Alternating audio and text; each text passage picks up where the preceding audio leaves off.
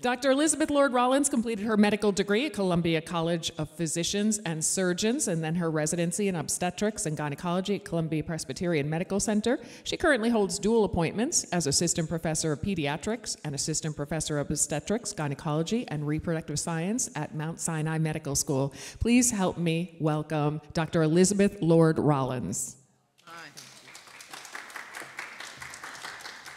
I have to say, it's a real pleasure to be here this morning at the Women's Health and Fitness Expo here in Kingston.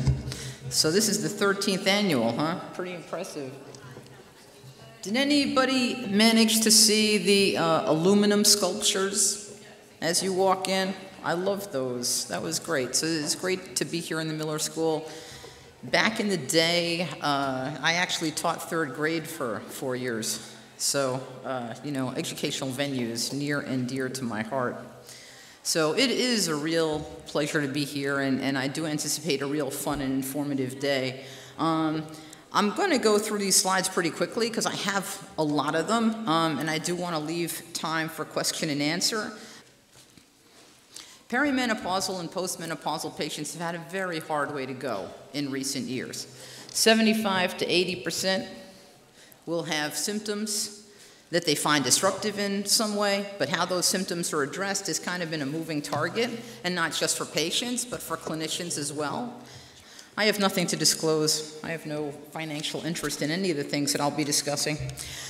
But on the topic of financial interest, let's discuss conventional hormone replacement therapy in the United States. The FDA approved estrogen supplementation to treat menopausal symptoms in 1942. When Robert Wilson published Feminine Forever, which is this little gemstone right here, in 1966, prescriptions for postmenopausal estrogen were already increasing. But in the 10 years that followed, prescriptions more than quadrupled following publication of that paperback, and continued to increase through the 1990s. Wilson wrote, quote, "Many physicians simply refuse to recognize menopause for what it is, a serious, painful, and often crippling disease," he wrote.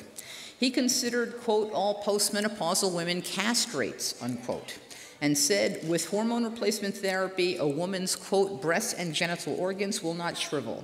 She will be much more pleasant to live with and will not become dull and unattractive," unquote, and if you can imagine, it was a bestseller. Go figure. Misogyny pervades this book, but in 1966, the image of a woman as finding her greatest fulfillment by pleasing her husband didn't seem like a throwback, whereas today, the language and the concept seem kind of disturbing, right? But we still suffer from this image of female aging as a pathological process that needs to be cured. You know, on the other hand, I really like this picture. This woman is comfortable. She's very relaxed in her body. She seems pretty happy. Without pathologizing aging, we do recognize that there are several prevalent conditions that can threaten the good health of the aging woman. And in the 1990s, a few well-powered studies were started to examine whether hormone replacement therapy could in fact head some of those conditions off at the pass. So there are some observational and epidemiologic studies studying big populations that indicated great cardiovascular advantages of administering hormones. And proponents basically looked at the mechanism this way. We knew that estrogen, its function on the liver was to bring bad cholesterol, or LDL, down, and to raise HDL cholesterol, or good cholesterol, up. And so estrogen was thought to be this absolutely fantastic positive thing for cardiovascular risk. Experimental models that were using monkeys at the time did find that estrogen treatment reduced coronary events like heart attacks in monkeys and atherosclerosis in the monkeys, but in those studies, the hormone replacement was begun immediately after the ovaries were removed in those animals. Observational studies also indicated bone benefits for taking postmenopausal hormone replacement therapy. Enter the Women's Health Initiative. It originally involved large scale, and I do mean large scale. You know, if you count the observational study, you're talking almost 100,000 patients here. The interventional arm that looked at hormone replacement therapy alone encompassed almost 30,000 patients. So we're talking huge numbers of participants. Are you guys getting an echo, or do you hear me okay? It's all right? Okay, good. I'm glad. If it starts to be echoey, then just, raise your hand, So basically, the WHI was designed to study hormone replacement therapy's effect on cardiovascular disease, breast cancer, and osteoporotic fractures, with kind of colorectal cancer as a sidebar. So was it successful at that? We're going to talk about that in a minute. Robert Wilson, the one who published Feminine Forever, he based his entire book, which is such a bestseller, on his experience with his own patients. It was about 300 of them, aged 40 to 70, that he had administered hormone replacement therapy to. But by the early 1990s, discourse in academic centers and also among folks who were just out there administering clinical care really turned toward evidence-based medicine. And so the WHI was kind of this great white hope of menopausal medicine, that maybe now we're really going to have these evidence-based answers instead of just going on the theoretics of what estrogen can do for us. So this is a quick look at the numbers of patients enrolled in each arm, and I'm kind of tight for time, so I'm going to keep it moving here. Women with symptoms were actually excluded from participation, and the thinking behind that was that this was a double-blind study. They didn't want women who were getting the actual hormones instead of getting placebo to know that they were getting hormones. So they wanted to select women who didn't have symptoms when they started. But many critics of the WHI point out that if you take a woman who's not having symptoms, she's not necessarily in the same population as women who are having menopausal symptoms. So that was one of the first problems. And probably the biggest criticism of WHI's inclusion criteria for subjects was the age of the women who were enrolled. On average, they were older than most women on hormone replacement therapy, an average of 63 years old, and many of them had been postmenopausal for over 20 years at the time that they first started participating. Even so, the WHI will provide us with valuable data for years to come, which is a good thing, right? I mean, the observational study alone is compelling. You're talking over almost 100,000 patients. We're looking at them for 12 years, and some of the variables are listed here, but there's much more to this study than even what you can see on this slide. I'll give you an example. Just the psychological and psychosocial observations alone divide up into all of these measures. And for many of these measures, there's 3 or 4 scales that are given just to look at body image, for instance, perception of figure. There's 4 different scales that are used there. So we're talking a huge amount of data, and it's going to be mined for years to come. So just a quick look at how we can actually interpret. When we look at this data, how do we understand the data that comes out of the Women's Health Initiative study? Well, event equals the disease. And just to give you an example, a relative risk of 2 can mean many different things. So relative risk, even though the data is given in relative risk, understanding the data in terms of excess risk or attributable risk is a much more realistic kind of picture of what the real risks are. Because when we just look at relative risk alone, it really depends on how common is that particular disease or condition. Let me give you an example.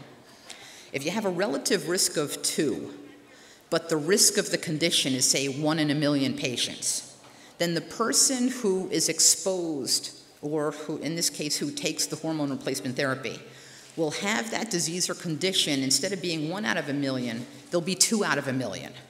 Well, that's still not a huge risk, right? Because you're looking at an event that's not that common. But we could have the same relative risk of 2, and if the condition is much more common, let's say that at baseline, the people who are not getting the hormone replacement therapy, the chances of getting it are 4 out of 10. If you've got a relative risk of 2, then the people who are getting the hormone replacement therapy will have that outcome 8 out of 10 times. Okay, so now that's a much bigger risk. That's clinically significant. It's very different from going from 1 out of a million to 2 out of a million, but it's the same relative risk. If we look at attributable risk or excess risk, that's basically the difference between the risk that the people who don't take the medication have and the risk that the people who do take the medication have. So that's the difference, and that's why we'll be talking primarily about attributable or excess risk. Hazard ratios are basically work this way. If the hazard ratio is 0.5, The relative risk of the event in the exposed group is half the risk of the event occurring in the non-exposed group. So that's the way we understand odds ratios. Of the multiple risks of hormone therapy that are highlighted in the WHI, breast cancer has been a major concern, right? That's the thing that we hear the most about. These concerns are valid, but they should also be placed in the context of other risk factors for breast cancer, especially when we're counseling our patients. Some of these risks can be modified, like alcohol intake, and some cannot, like inheriting gene mutations.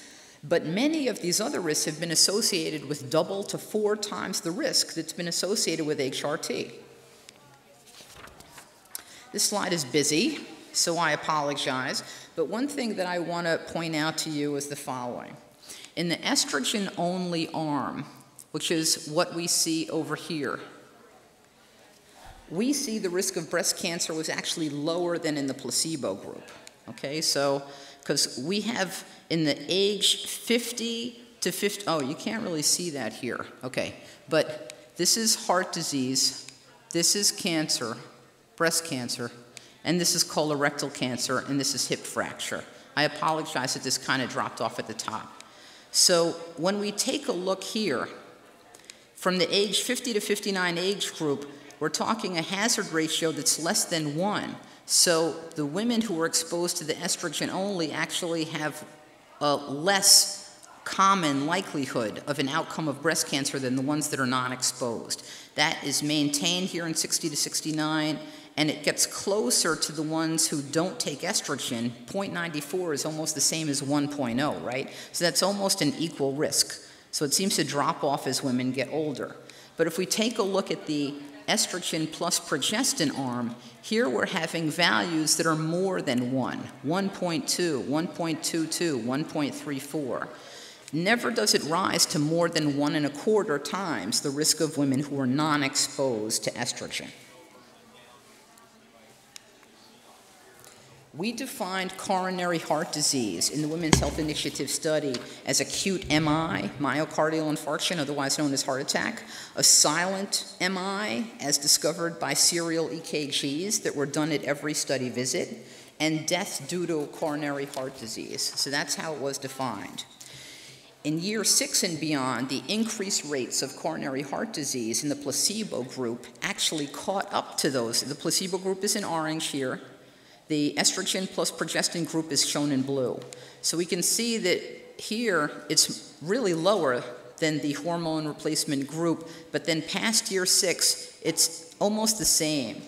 And so when we looked at this data, it resulted in an apparent risk reduction after year 6 of taking combined HRT.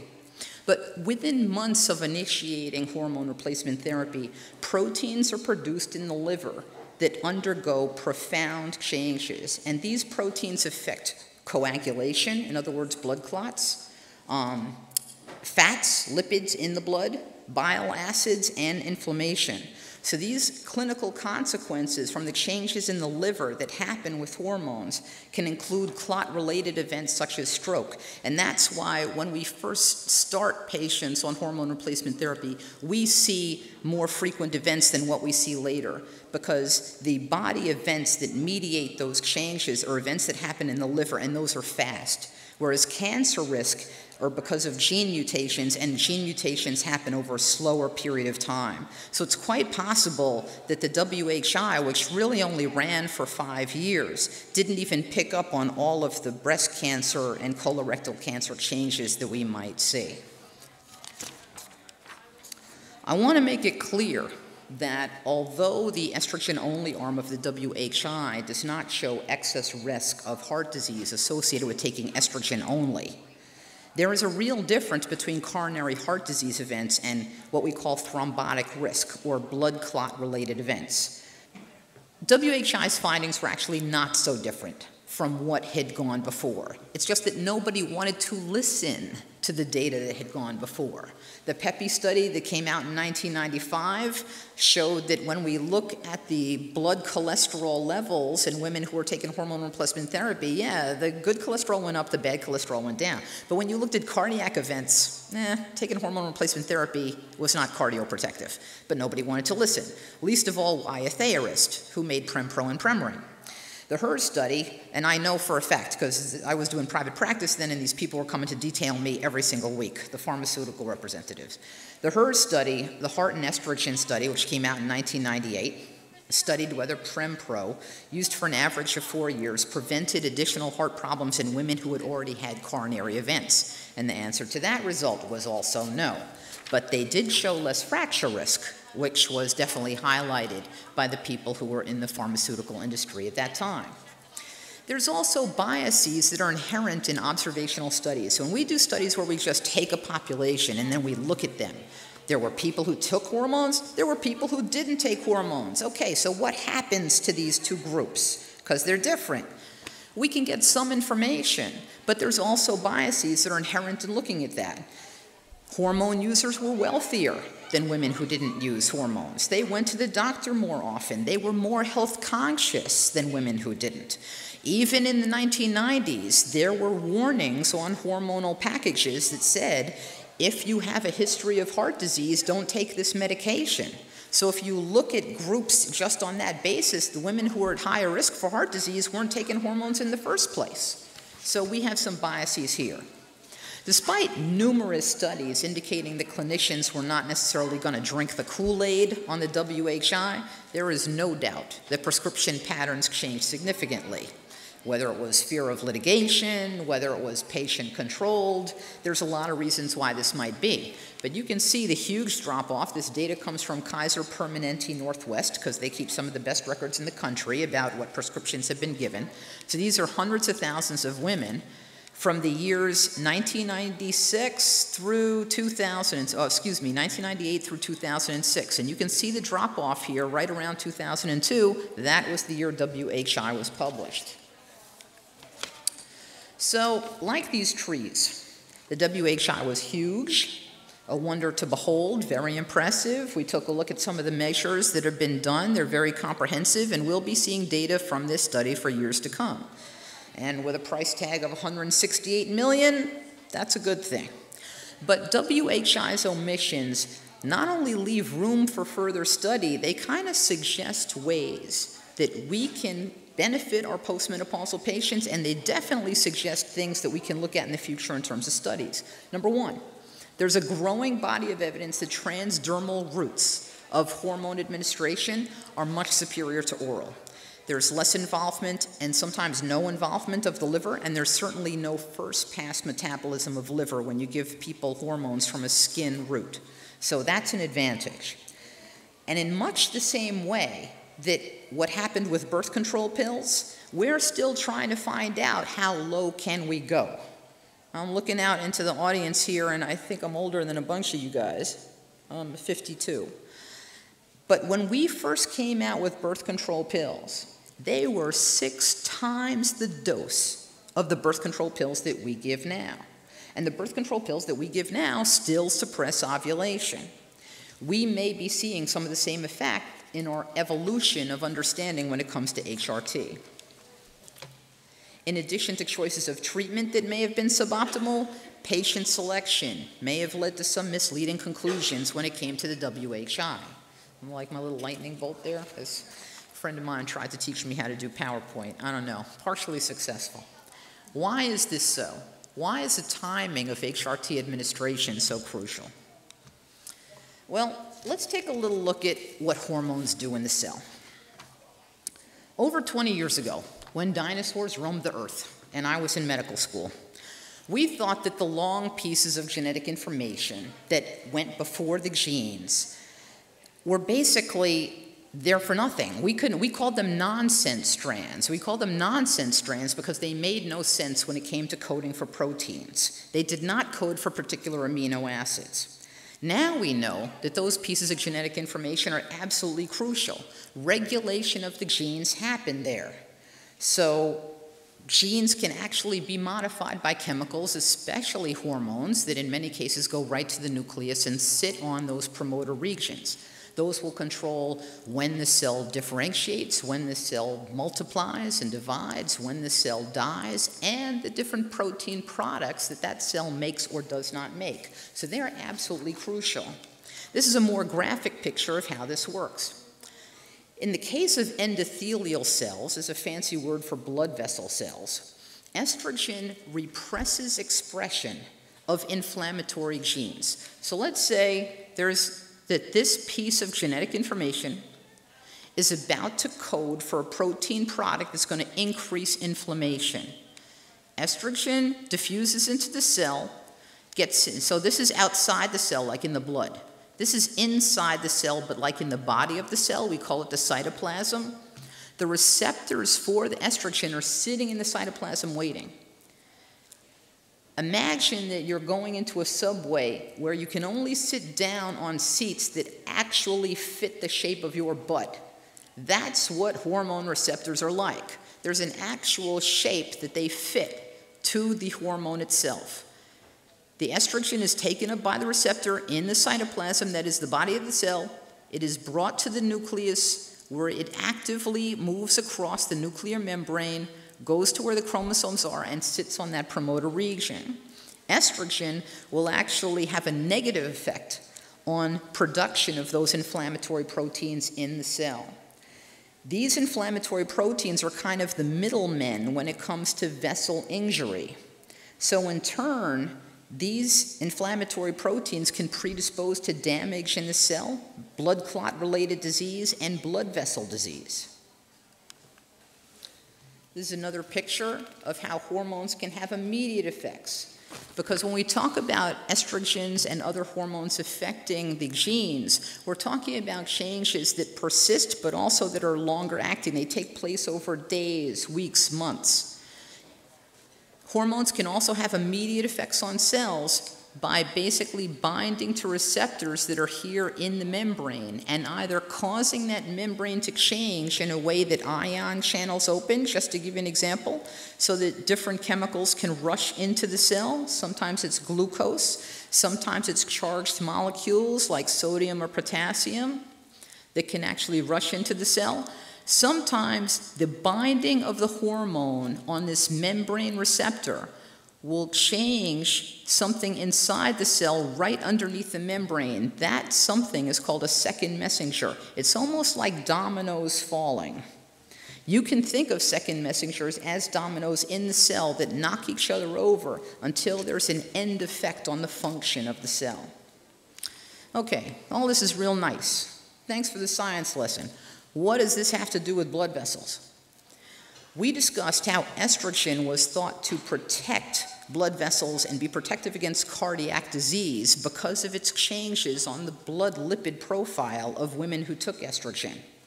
However, estrogen has effects on the liver, where specifically these chemicals that actually cause blood clot can be upregulated, where chemicals that affect platelets and cause platelets to come around and clump together are also upregulated, and that's one of the mechanisms whereby blood clots increase in women who take estrogens.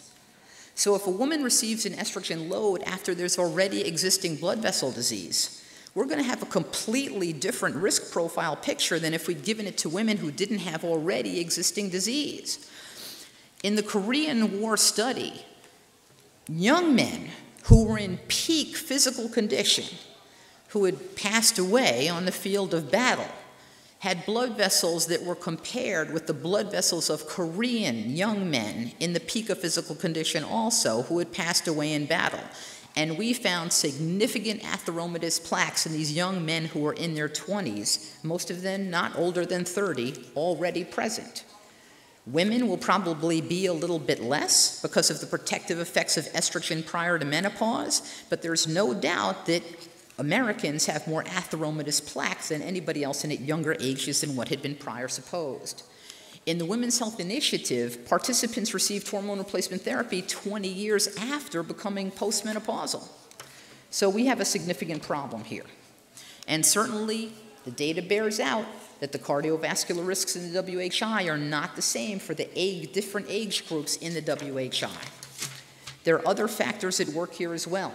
For instance, estrogen upregulates nitric oxide in blood vessels. Nitric oxide has the effect of dilating blood vessels and aids blood vessels in healing injury. But there may be ethnic differences in how nitric oxide has its activity. For instance, nitric oxide tends to be less active in African Americans than in Caucasians. This may be one of the mechanisms by where African Americans have higher rates of heart disease than white Americans. But different people will not necessarily react with the same risks if given the same amount of available estrogen, and nitric acid is just one of the mediators. Let's turn our attention to osteoporosis, one of the other outcomes that were examined by the WHI. When we talk about bone, what everybody really wants to know about is fracture risk. If you take hormones, do you have more or less likelihood of getting a fracture when you're an older individual? But it's also the hardest to study, right? Because fracture risk is going to be the most rare outcome, and it also is going to be the end point. You've got to study people for a long time if you're trying to get to fracture risk. Whereas if you're only looking at, well, what does their bone mineral density do as measured by a DEXA scan? And do they get diagnosed with osteopenia or osteoporosis as measured by a DEXA scan? You can get that outcome a little bit faster. But having low bone mineral density and having fracture risk don't necessarily line up, especially in different populations. And recent studies seem to indicate that genetic influences are actually thought to account for about 80% of osteoporotic fracture risk. So we don't necessarily see these things lining up. Similarly, whether a woman takes HRT or not is relatively low down on the food chain when we talk about her cardiovascular risk. Even women who go through premature menopause, that is, lose their estrogen at, say, age 35 and age 40, they have more than a decade less of estrogen than a woman who goes through menopause at age 51. But they have less cardiovascular risk than a woman who goes through menopause at age 52 but smokes half a pack of cigarettes a day from age 16 to age 50. So although it's getting better, until pretty recently, we clinicians, and certainly not us OBGYNs, we didn't really take blood lipids seriously. You know, LDL cholesterol, total cholesterol, something for your primary doctor, you know, to follow up on. But I really encourage folks who see women and workers in women's health, no matter what the level, to really follow up on this at every visit. If you're not the person managing it, then at least inquire, you know, how are your lifestyle changes going on? What are your latest numbers? You know, have you been following this? Send the message. This will kill you. Take it seriously. I do. That's the message you want to send to your patients. I used to joke around with my medical students, what's the definition of a double-blind study? An orthopedist and an OBGYN looking at an EKG. That's what I would tell them. But this mnemonic, aloha, can help even us clueless OBGYNs sort of give us a starting point about how to manage our postmenopausal patients with regard to cardiac risk. And like everything else in medicine, the most important thing is to do no harm, right? If you give them 17-OH estradiol, you can get an estradiol level.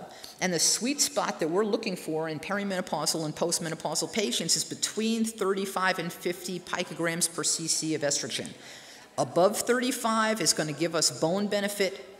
Below 50 gives us the lowest, what we call proliferative risk. Because estrogen says to cells, grow, divide. So it says that to breast cancer. It says that to breast cells, right, giving us risk of breast cancer. It says that to the cells of the uterine lining, giving us the risk of endometrial cancer. But at doses less than, when you have a serum level that's less than 50 picograms per cc, it seems that that message is lower. So that's the sweet spot that we're looking for. You're only going to be able to monitor that if you give estradiol. Progesterone, micronized progesterone, which is the product that actually we make before we go through menopause, is the product that is also been shown to be far superior to medroxyprogesterone acetate, which was in pretty much, well, I wouldn't say all the formulations, but it was certainly the most commonly administered progestin from the time it was introduced in the late 40s all the way up through the late 1990s. What does this mean exactly? The shortest possible dose for the shortest amount of time possible. We're still trying to answer that question. And I would tell everybody to kind of keep your ear to the ground for the result of the KEEPS trial. It's the Chronos estrogen trial. It was supposed to end last year in 2012, although I think the NIH is extending it.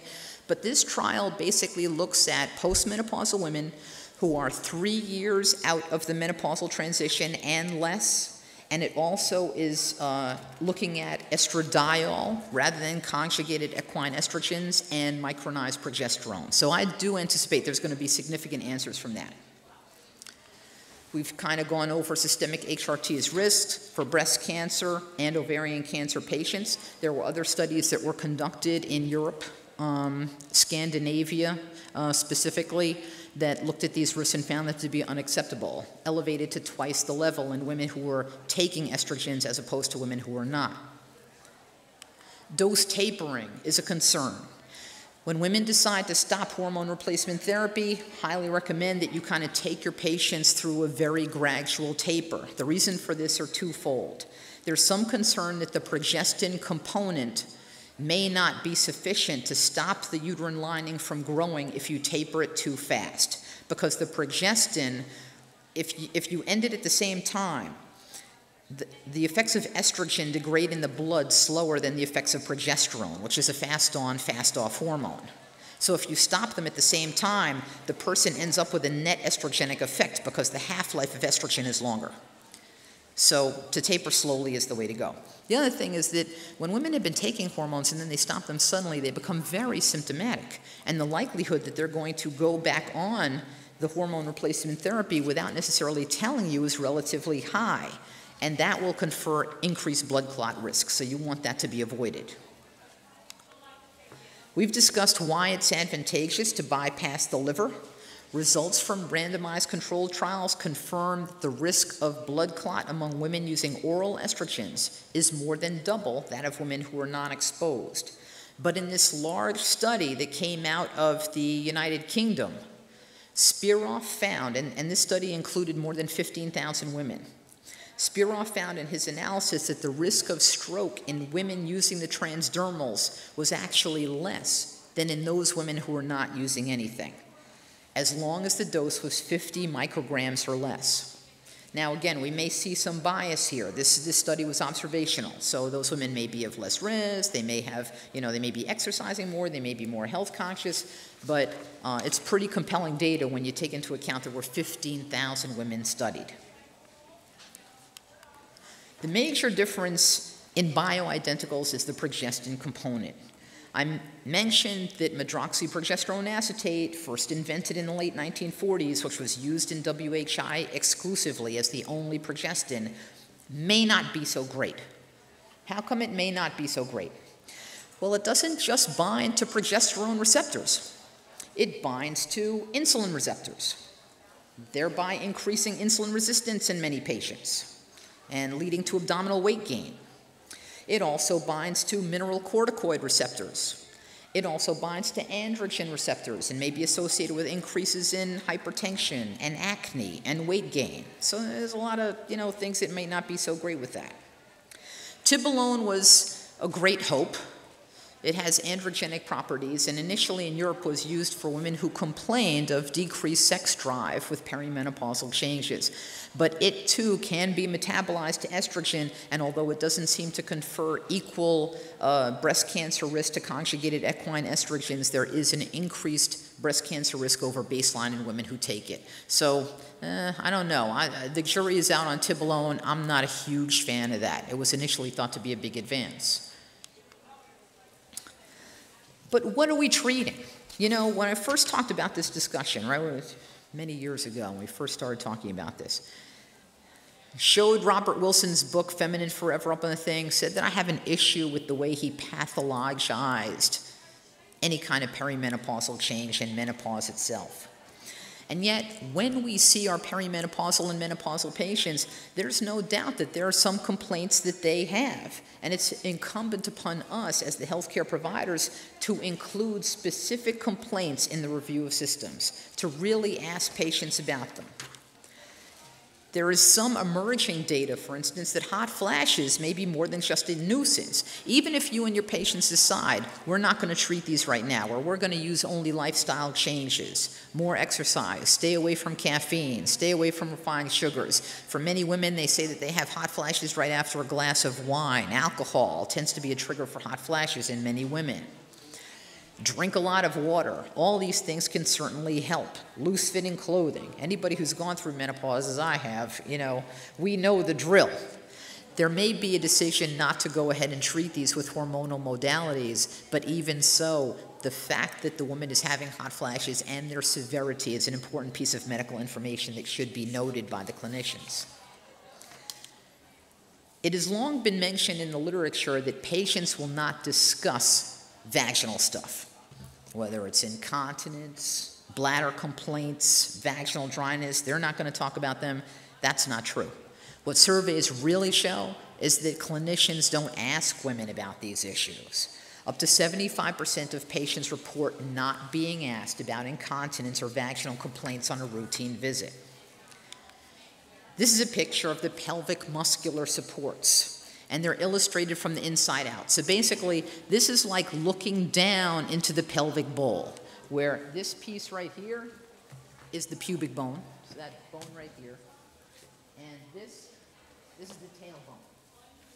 So we're looking down into the pelvis. This is the rectum. This is the vaginal canal. This is the urethra that takes the urine from the bladder to the outside world. And here we have the back of the pubic bone. In the prior slide, incontinence was listed in the pelvic column and in the vaginal complaint column, and the reason why I have incontinence in those two places is that we have two different types of incontinence. We actually have three different types of incontinence. Stress urinary incontinence, which manifests as leaking when a person coughs, sneezes, lifts something heavy, does any kind of activity that goes like this. If that kind of activity causes leaking, that's stress urinary incontinence. That's caused by weakness in the pelvic floor, where when pressure from above pushes the pelvic floor down because there's very little support there. When we have urge incontinence, that's incontinence that comes from basically the bladder muscle, which lies on top of the bladder like an umbrella, squeezing just because it wants to. Not because the bladder is full, just because that muscle is irritable and it squeezes under the slightest provocation, sometimes just emotional nervousness, for instance. That will cause the volume inside the bladder to decrease and more pressure against the urinary sphincter, and that's what causes the leaking. Then there is type 3 incontinence. Type 3 incontinence is basically caused by a weakness of these tissues, a literal thinning out of the tissues, such that the sphincter has less meat in it, so that when the sphincter closes, there's less pressure that's brought to bear to actually close the urethral opening. So those are three very different mechanisms of incontinence, and some are vaginal, like type 3, and some are pelvic, like muscle weakening, like the stress urinary incontinence that I related. This picture may actually give us a better idea. This is the pelvis as seen from the side. And you can see here how when the urethral sphincter closes, it actually compresses that tube against the vaginal epithelium and the connective tissues therein.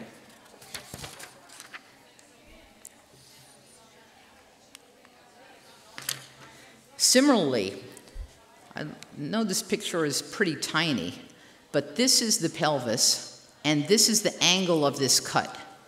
So here we see the vaginal canal, this is the uterus right here, this is the bladder here, this is the urethra coming down. You see how the urethra has an angle that's pretty acute with the bladder neck. It's almost like this kind of angle. So if you had a straw, like the straw that you take soda up with, and you take soda into the straw and you bend the straw, the soda doesn't go anywhere. But as soon as you let that straw get straight, the soda will drip right out.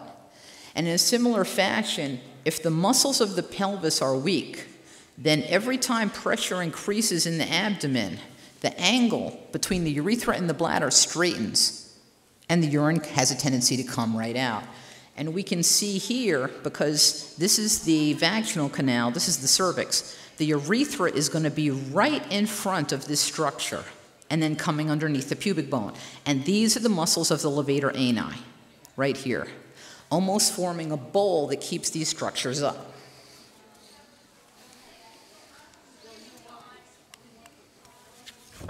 Estrogen is tonic to the muscles of the pelvis in women in much the same way that testosterone is tonic to muscles of the upper girdle in men. So there's a generous supply of estrogen receptors on these muscles. There's also a very generous supply of estrogen receptors on bladder as well. In clinical studies, estrogen replacement has been found effective in treating irritable bladder, but not effective in treating stress incontinence. So is the cure for female urinary incontinence HRT? The answer is no, although estrogen will certainly help patients with urge.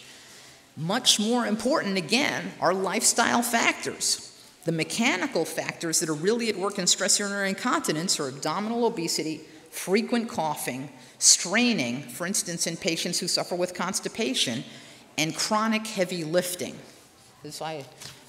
Being women, we do chronic heavy lifting, right? I'm constantly moving furniture around the house, lifting up beds. We don't even think about all the stuff that we lift.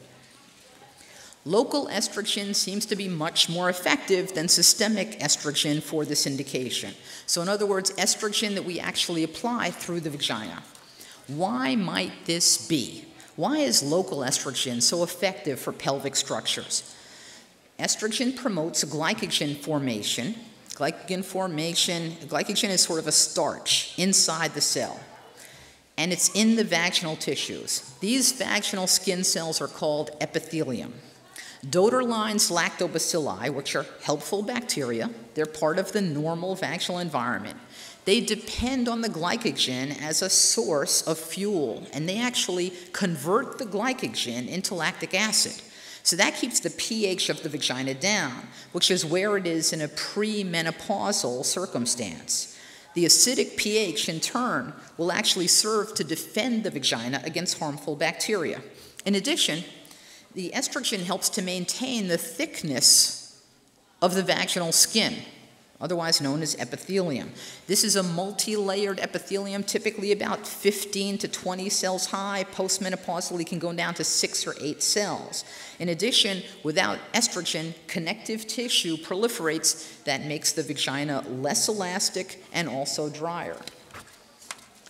Low-dose estrogen applied directly to the vagina has been shown to help with vaginal complaints of dryness, although not itching, but you kind of have to take the bad with the good because yeast infections can increase underneath these circumstances.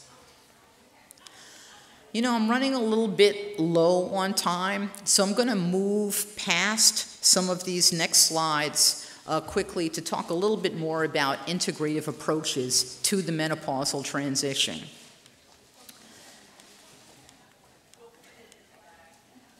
Epigenetics is basically the study of how we can see changes in the chromosomes that we were born with, but the changes we're not necessarily born with. The changes happen as a result of changes in the cellular environment.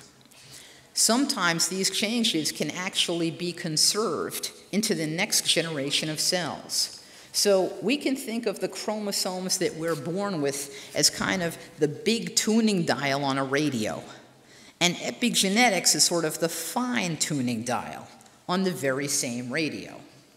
When there's a lot of change going on, like bursts of cell growth like we see with puberty, or massive changes in the availability of hormones like we see with menopause, these epigenetic changes will show up more significantly because they basically translate into cellular changes in the actual function. And I showed a bunch of pictures of estrogen receptors before, so I'm not going to spend a lot of time on these. But I do want to say that some of the non-pharmaceutical alternatives to postmenopausal HRT really do work because they change the cellular environments in ways that we're really only beginning to understand. We know, looking at epidemiologic studies and studying populations, that exercise is good for us. But why is exercise good for us? We know that refined sugars and populations that take in a lot of refined sugars have many different and completely disparate poor health outcomes. Why is that? As we study this more and more, it really seems to come down to when we have a lot of refined sugars in the diet, we actually change the function of the genes that we were born with. The cellular environment changes. Chemicals are phosphorylated that are not supposed to be phosphorylated. They actually block transcription of the genes by going and sitting on promoter regions, and boom, Houston, we've got a problem. So we're only now beginning to uncover the molecular basis for why these common sense things that our grandmama and great-grandmama used to tell us, eat your vegetables, take your carrots, get out of the house, go exercise. There's a real molecular basis for why those things work. God only knows why grandmama knew these things. In many cases, these studies are uncovering the fact that lifestyle changes work better than many of the pharmaceuticals we've been leaning on for years. When you break this news to your patients, they're going to think that you're telling them, you know, I got to go out there and hit like Venus. I've got to box like Pacquiao. No. This is what regular moderate activity looks like as a lifestyle. This is a lady, 47 years old, who lives in Fort Greene, Brooklyn. She bikes to work. She's a New York City public school teacher. This is not the Olympics. This is the life Olympics. We've got to move. There is considerable evidence now that cancer risk and cardiovascular risk decrease significantly in active, middle-aged, and senior individuals, even when their body mass index remains elevated. That's good news, especially for a lady like me. I'm 200 pounds, basically, 5'7", huge, right? It would be great for me to lose weight. I'm also a breast cancer survivor, you know? I know that my risk is going to go down for recurrence. You know, if I take off about 40 pounds, it is an ongoing project, believe me. But some of the things that I can do are to remain active while I'm trying to get this weight off. A lot of this stuff is not news to any of you guys. Increased cortisol has certainly been linked to cardiovascular risk. Insulin resistance is thought to be the mediator of that. And when we talk about increased cortisol, increased stress, and the adrenal fatigue that can result, a lot of our patients and many clinicians now are turning to complementary and alternative medicine, or utilizing both allopathic practices and complementary and alternative methods in a sort of modality that is being termed functional or integrative medicine. A lot of this is patient-driven. Our patients are coming in, you know, throwing a copy of Hysterectomy No More on our desks and saying, "Doctor, have you read this?" Okay, that's a good thing, that's fine. But it's starting to be increasingly recognized by allopathic schools and allopathic schools of medicine that this stuff works. The NIH has divided complementary and alternative medicine into 6 different domains, sort of artificially distinct, if you ask me. I mean, there are some areas where, yeah, we see definite distinctions. For instance, mind-body interventions, such as yoga and qigong. Okay, those are very distinct and different from acupuncture and Ayurveda, which are different medical practices, alternative systems of medical practice. On the other hand, manual healing methods, such as chiropractic and massage, typically will use, as part of their program, bioelectromagnetic applications such as STIM and infrared, which decreases the formation of scar tissue in the spine. You know, that stuff has been proven on a molecular level to work. And very often they're used together. And there is almost no differentiation or division between pharmacologic biologic treatments in some cases, such as probiotics, because probiotics are thrown into this domain, and diet and nutrition, because probiotics can very much be a part of diet that's recommended in some of these modalities. So, you know, in some cases the division is a little bit artificial. However, what's not artificial and what seems to be pretty conserved is that the overall orientation is providing the body with what it needs to restore cellular homeostasis. The idea that repair and recovery will follow, and that healing is sort of differentiated from cure. You may not necessarily get cure, but will you get return to quality of life? Will you have cells functioning at an optimal level? That is sort of some of the main unifying concepts of integrative and functional medicine. I had a couple of slides on the history of CAM in the United States. Don't really have time to discuss it, but suffice it to say, we owe it all to our patients and the persistence of patients. I would have to say that botanical medicine is one of the areas where the United States really falls short of our European counterparts. In Germany, there are federal mandated oversights of botanical medicine. And, you know, when we talk about what is botanical medicine really, most of our pharmaceuticals are botanical medicine.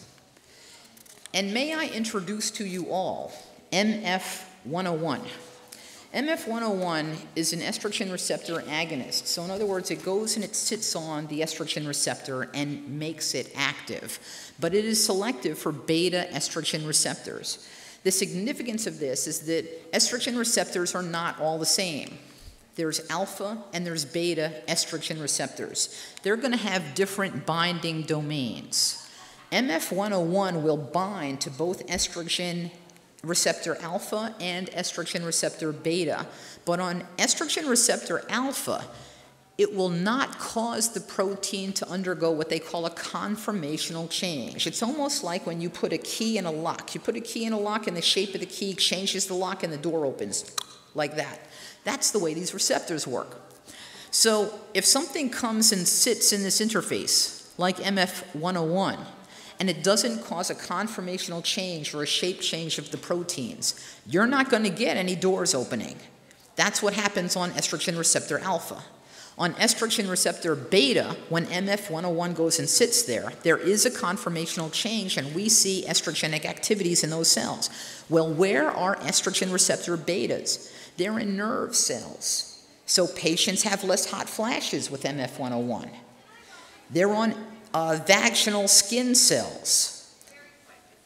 Estrogen receptor alpha is on breast cells, is on the inside of the uterine lining, and so that's where we're seeing the cancer risk from estrogen receptor alpha. And MF 101 does not activate estrogen receptor alpha receptors. So this is a real big hope as far as I'm concerned, and more to follow. What is MFM 101? Well, it's a combination of 22 botanicals. Where did we get the idea for what botanicals ought to be in MF 101? Chinese herbal medicine. Traditional Chinese medicine is where they got the idea for this. And like I said, it's in phase 3 clinical trials right now. So I can see my time is up. I have to say, it's been more than a pleasure speaking with all of you. Current recommendations are, as I said, keeping hormonal treatments to the lowest dose possible for the shortest amount of time possible. Definitely taking a look at transdermal formulations in our patients. Bioidenticals, if those are a possibility, they're not always a possibility. We've got many very high quality compounding pharmacies. Depending on your patient's health plan, she may not be able to afford them. But at this point in the game, there are many pharmaceutical options that encompass low-dose transdermal formulations. And if the decision is made to go forward with hormone replacement, those are the things that I would recommend in addition to micronized progesterone in patients who they're indicated for. So thank you very much, and if there are any questions, yes. I'll take those. Thank you, Dr. Rollins. Thanks very much, Dr. Lorde-Rollins. Are you going to be here if anyone wants to speak to you? Or are you going to be anywhere else in the building Certainly today? For the next hour or so, I'll be, you know, kind of right outside if anybody has any questions, because I don't want to hold up the works. Do we have any quick questions? Anybody would like to ask Dr. Rollins?